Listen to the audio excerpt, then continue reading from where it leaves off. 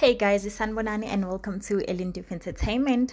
You will remember that Chadwick Boseman passed away last year after a battle with the colon cancer, which had progressed to stage 4. Last night he won an award at the Golden Globes Award and he's accepted the award on his behalf, and this is what she had to say. He will thank God, he will thank his parents, he will thank his ancestors for their guidance and their sacrifices. He will say something beautiful, something inspiring, something that will amplify that little voice inside of all of us that tells you you can, that tells you to keep going, that calls you back to what you are meant to be doing at this moment in history. And she said this while holding back the tears.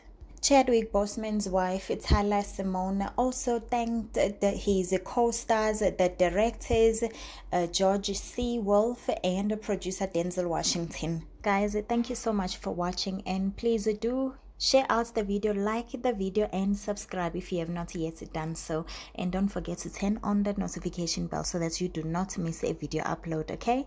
Loving you. See you soon.